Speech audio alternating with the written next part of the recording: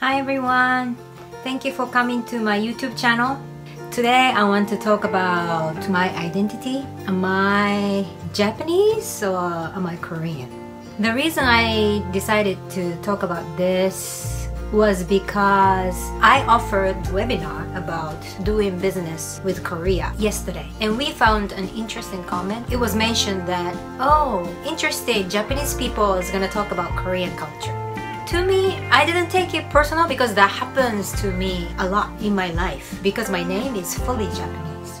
My father is half Japanese, half Korean.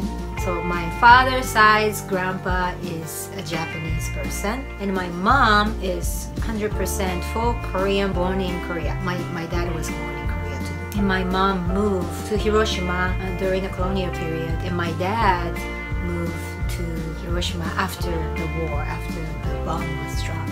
And so I am 3/4 Korean and 1/4 Japanese, according to this family tree. And so yes, the reason I have Japanese name is because when I was born back in 1975, a child could get only father's size nationality. And my dad, of course, received only father's size nationality, which is Japanese. So I received Japanese, but I believe, I'm not sure the right year, but I think 1980s, 86 or something, Japan changed the law, and a child can receive both mother's and father's citizenship. So just like my kids, the first one was born in the States, so he received Japanese nationality from me and Korean nationality from his dad, and he was born in the States, so he had American nationality. And my second son was born in Osaka, so he received Japanese nationality from me and Korean nationality from my husband. So you can get double nationalities when you're born, but when I was born, I only received father's side. So that's why I only have Japanese name and Japanese nationality. But growing up in our house, my mom and dad didn't speak Korean in the house. Although some words and phrases they used, but they were very little when they came to Japan. My mom was 3 and my dad was 10, and back then it wasn't easy for Korean people to live proudly in Japanese society because of a lot of discrimination happened. So they used Japanese more and they became monolingual Japanese speakers. So when I grew up, my mom and dad were always speaking Japanese, Hiroshima dialect. So I grew up knowing basic words, phrases, and once I tried to learn Hangul, so I knew how it worked basically, but it wasn't an everyday thing. But what was everyday thing was food culture and how we live. We had kimchi every day, and we had a big Tupperware of kimchi in our refrigerator, and my mom made her own kimchi, and the way she cooked Japanese miso soup was not like Japanese way but Korean way, kind of cook it, boil it for a long time, which Japanese people think it's killing the nice aroma of the broth and miso, but in Korean culture it's important to cook it a long time. And my brother didn't like my mom's miso soup. And also, every time something special happened, you know, my mom cooked bibimbap.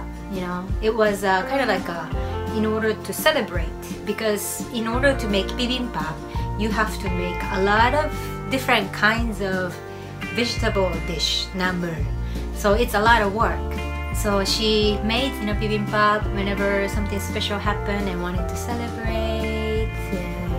New Year's Day, we ate Japanese style mochi soup, which is called zoni, but also we made Korean style rice cake soup, which is called tteokguk. And for me, tteokguk was luxury because the rice cake for tteokguk is different texture from Japanese mochi, and mochi I could eat anytime, but tteokguk was special. I only ate like once or a few times in a year, so I felt that was so precious. So every time I was able to eat tteokguk, that was something special because only mom could make it. And back then it wasn't like now where you can go to any convenience store and get Korean food, or there are lots of Korean food restaurants. Back then we were able to get Korean barbecue somewhere, or go to Korean community and go to Korean market and get Korean ingredients. So that was really special. And on birthday we ate Korean style seaweed soup, and as Japanese grilled red snapper, and Western style birthday cake. So it was really multicultural, but I thought that was normal. And on the New Year's Day, we bow to parents. We sit very formally and bow to parents, and we talk about New Year, listen to my mom and dad talking about what they want to do for New Year, things like that. And I thought everything was normal. But as I started going to school and going to friends' house, I realized not everyone has kimchi in their refrigerator, and not everyone celebrate New Year like we do, or birthday, or they don't eat bibimbap. So that's the first time I kind of realized, oh, okay, I knew my mom and dad are different. I heard, or I asked, and I knew that they're Korean, but that's when I realized, like, wow, our culture is different. I think the very first intercultural training I received is from my dad. I think he was talking about what's the difference between Korean culture and Japanese culture, and he told me, okay, so if your neighbor is cooking and they don't have some ingredients, and they come to you and, hey, can I borrow this ingredient, and you give it to them. In Japan, you're supposed to reciprocate and give it back the same amount as soon as possible, to be polite. But in Korea, if you do that, people think, oh, you're acting like stranger, or you don't know me, we're close, you don't have to do that. And that was the very first time my parents taught me objectively about the difference. So now I remember that was the first time I went, okay, so that's the difference. And then I grew up and I became a middle school student, and I was a really weird child, so I was really happy that I'm different from everyone. So I was always telling everyone that I'm Korean, my mom is Korean, my dad half Korean, I'm mixed, which is very rare, because usually because of the discrimination, people usually want to hide their Korean heritage. But I was always doing that in elementary school and middle school. And one day, I remember we were outside and we were watching soccer players playing. It was after school, and we were little middle school girls, and like we were looking at these soccer players, boys who were a little bit older than us, like, and we were cheering, like, oh. And one girl who was my close friend came to me and, hey, Tomomi, I want to tell you something. And I said, yeah, go ahead, what is it? And she said, I'm Korean too, but don't tell anyone.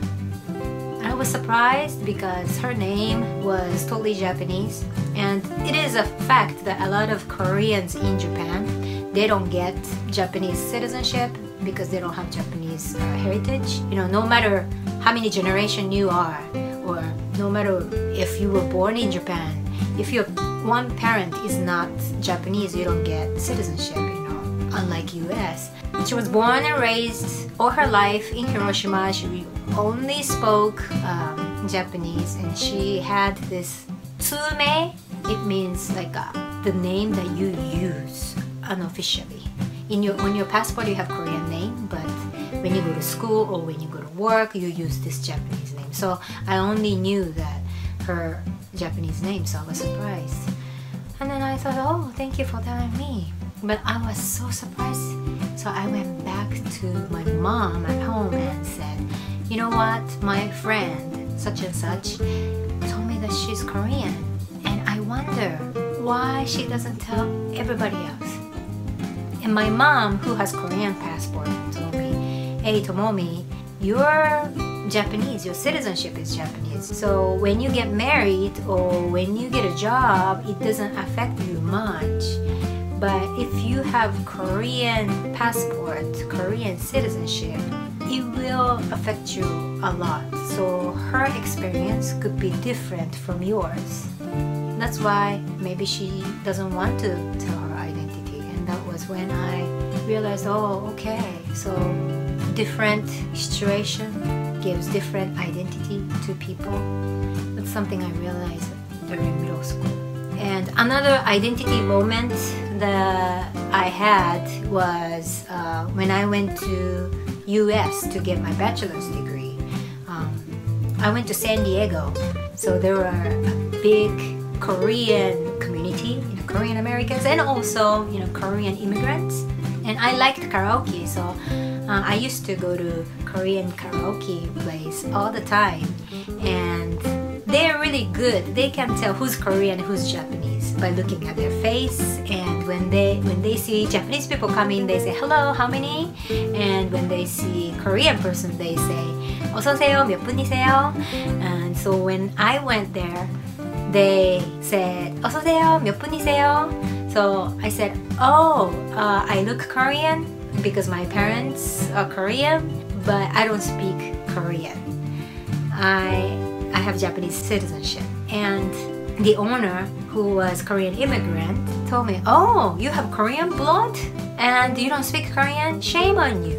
And this could be kind of humiliating or negative comment to some people, but for me it was like aha moment. I thought, oh yeah, that's right, I have Korean heritage and Korean is my heritage language, so maybe I should start learning it. So I started learning on my own for 2 years while I was in the States, and I was lucky that I had a lot of Korean friends, so I practiced, and I liked karaoke, so I practiced by singing karaoke, and I enjoyed it. That was when I encountered this book called Zainichi Hankoku which is Koreans in Japan by Professor. And in that book, the part that gave me aha moment was, I think it was an introduction or really beginning of the book, but it was written that a lot of times Koreans or Japanese, or we tend to think that when you say somebody is Korean, somebody is Japanese, then we think they have Korean nationality, Korean language, and Korean cultural heritage. Like same for Japanese. If they have Japanese name, Japanese citizenship, and they speak Japanese language, and they have Korean cultural heritage. But this combination can be totally different. Someone can have Korean citizenship but doesn't speak any Korean language and no cultural heritage. Something like a person who was born in Japan and raised, and away from Korean culture, then they might not speak language and they don't know Korean culture. And you can speak Korean language, but maybe you don't have this Korean citizenship or Korean cultural background, or you have Korean cultural background, but you might not have the citizenship or language. So there are so many different combinations. And that time I feel like, wow, that's interesting, and what is me? And so I don't have citizenship, and I don't have the language as first language, but I grew up in Korean culture. And it's perfectly okay to not have these three all together. You can just have one, you can have two, but that's okay. So since then, I decided to say, okay, are you Korean or are you Japanese? I just tried to describe it. I have Japanese citizenship, and now, thanks to this owner at the karaoke place, I speak Korean fluently, and I even do business, and I offer coaching and training in Korean. And I say, but it's not my first language, it's my heritage language, and I have partially Korean culture in my childhood. I grew up. So that liberated me. I mean, I was never negative about my identity, but that kind of helped me organize my thoughts. Or, oh, okay, so you can be, it's complicated. It's not just one thing, but you can be anybody. but you can be just yourself. So then after I got my bachelor's degree from US, I went to Korea to test my language after learning 2 years on my own. I went to Yonsei University's Language Institute, studied for 6 months, and then I continued learning on my own. Then I got married to my husband, who is Korean, and we spent 12 years married together plus a year and a half of dating time, and still we're contacting each other because we're raising a child together. And I went back and forth between US, Japan, Korea, and since 6 years ago I've been living here. So who is Tomomi? Is she Japanese? Is she Korean? It takes a whole lot to explain who I am. And yeah, just by looking at my name, you cannot really know that. And that is an iceberg that we usually talk about as intercultural trainer. You know, you see the tip of the iceberg that's above the water. That's something that you can see. You can see my name, Tomomi Kumai. But at the bottom, there's things that you cannot see. So by looking at my name, you cannot see my personal history or my culture heritage. And another concept we usually talk about, the layer of culture as onion. So yeah, Tomomi Kumai, the very outside, the name looks very Japanese, but if you peel each layer, then you will see different layer as a Japanese person, or as a Korean person, or as a person who got BA and MA from American University. So my life itself is intercultural training, I guess. And so that's why I am very happy to be doing intercultural training to people. And also, this is not about only intercultural, but I think it's about life. I offer workshop about resiliency or adversity to advocacy, but whatever you think is weakness, or people usually want to hide, or people usually judge you, can be actually your strength. So yeah, Japanese person talking about Korean business, Korean culture, then I could feel like, yeah, maybe I'm not enough to do that, but I can leverage it. Yes, so I can look at Korean culture from Japanese perspective, American perspective, and Korean perspective. And that's why I welcome a lot of people's different opinions to look at one culture. So I enjoy my work, and I'm really thankful. And I'm really thankful for this person's comment, so because I came up with this YouTube video. So today's question for everyone is, what is the part that you feel people judge you, so you don't want to hide, but it could be your strength, just like my identity? So I'm looking forward to hearing from you. Please leave a comment or send me a message or emails. Thank you so much. See you next time.